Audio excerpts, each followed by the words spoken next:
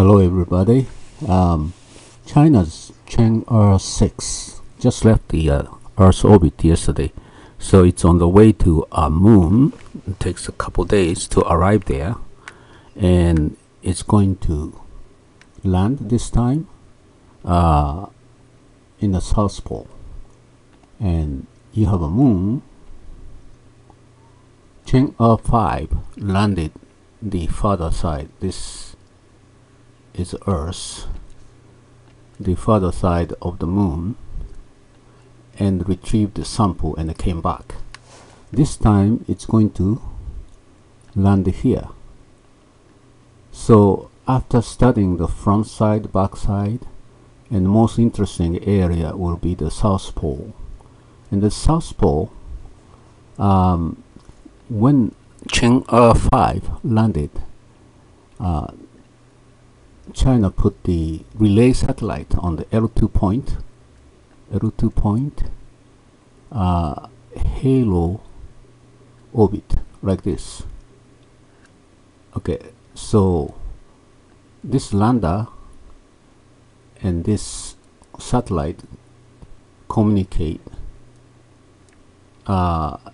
This lander communicate with Earth through this relay satellite on the halo orbit. This halo orbit was placed on the L2 point. Now, for this Chang'e-6 is in the South Pole, and South Pole is situation a little bit different. So, what China did is they put elliptic orbit satellite. So this satellite is always look at the both. You can see both South Pole and Earth. So this relay satellite can communicate. Only when it's go to the other side of the moon, it's disconnected. So the Earth cannot get the real-time status from this sun lander. But because this is a very big elliptic orbit, actually, so the time it's go around moon quickly is very small. Most of the time it stay on this side. So most of the time it can communicate. You can see both lander on the South Pole and Earth. So as a relay satellite, I think 90% of the time it does the work, and only 10% is to go quickly around moon and then come back to this side. Okay, so relay satellite, this is for Chang'e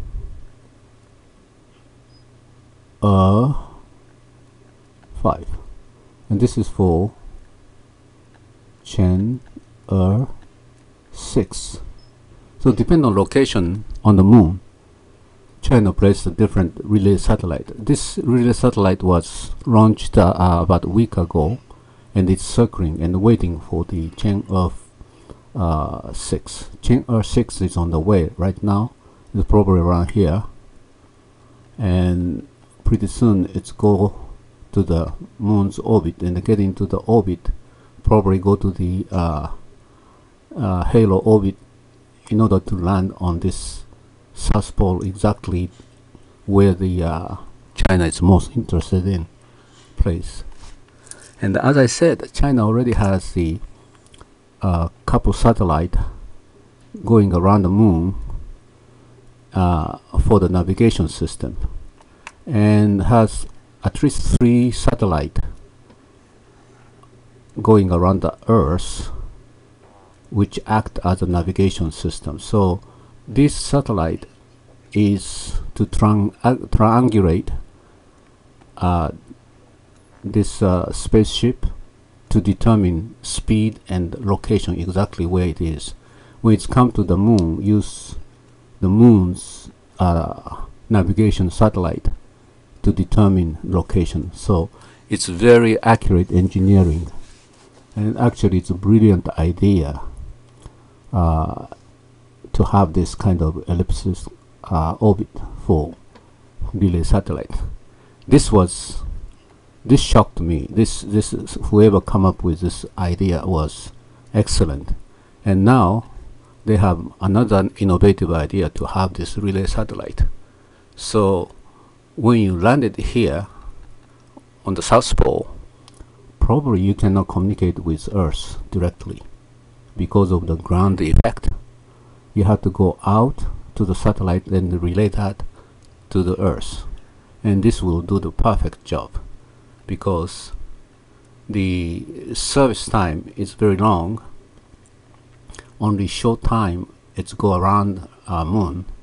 It's service time, and also the this L2 point relay satellite cannot service this South Pole very well because when it's here, it cannot reach South Pole. So this is the second relay satellite. Relay 1, this is relay 2. Okay.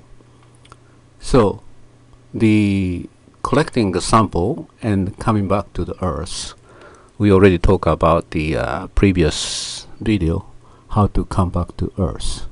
It's not trivial, it's pretty difficult, but China already has experience in Chang'e-5 and Chang'e-6. You have to accumulate those technology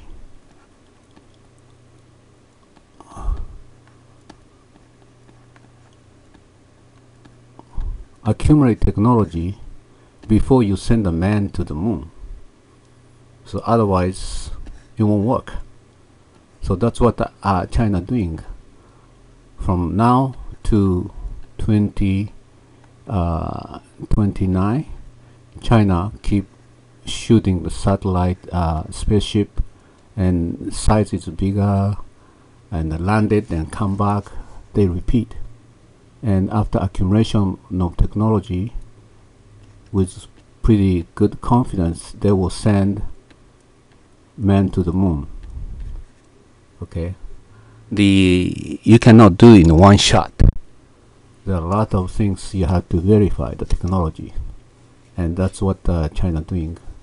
And this sample on the South Pole may contain helium-3 and water and other interesting material.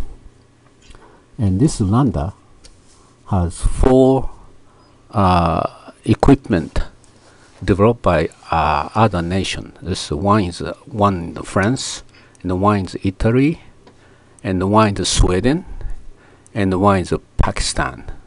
The 4 different instruments are mounted on this lander to do various things.